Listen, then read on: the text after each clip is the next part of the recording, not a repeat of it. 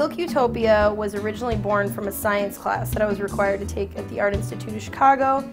I started messing around with dyes on fabric. Then that led to repurposing already existing garments. So I take garments that have already been used, wedding dresses, and anything basically that's silk, I will take and paint on it and give it a new life. My work has a fantastical element. Nature is a common thread in my work. I actually take a lot of plants and use them to, influence my patterns.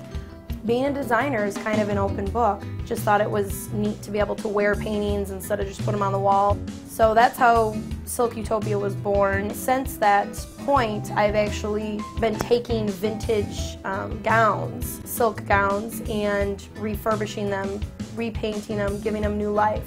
There's a lot of really beautiful, beautiful dresses in the world, and I just don't see the need to create more waste, and there's a lot that goes into making a garment. I've always had this compulsive urge to collect and reuse things, and that's just really something that I've done since I was a child. Recycling to me is something that's rooted in me and my just kind of moral ethic. It's not something that's trendy to me. I want to bring back a little bit of what's been lost in our society as far as clothing as an expression, and it's an art form, and we've kind of lost that. We've become really casual, and that's fine, but it seems like people are way on the casual side, and we need to bring back the art of dressing. It's not about looking good to other people, it's about feeling good, and my wish when people wear my clothing is that they feel good and they feel original and different, and you really have to be not afraid to stand out in the crowd. The type of woman that will wear my product is eccentric, confident, a lot of times powerful women. Women that can think for themselves. They don't need anyone to tell them what to like and what to wear. That's who wears my clothing. There really is not a outlet for fashion like how I'm doing.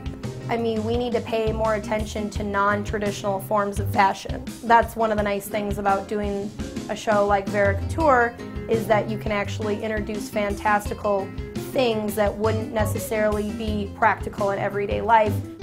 Bianca's dress was kind of subconsciously, it wasn't, a lot of times I don't realize things while I'm making them, but I think it was probably a subconscious reaction to the Avatar movie. And actually I had been on this whole parrot feather thing way before Avatar came out, and then it just kind of reaffirmed this whole trend that I was on. I actually gathered a lot of fallen parrot feathers. I've been collecting the feathers for over a year now, so made this dress for Bianca and she wore it beautifully. That's what art is. It shouldn't all be practical. It shouldn't all be, sellable. It shouldn't all be about the money. Sometimes you just have to make things for art's sake. That's what I do. Exist in my island at all times.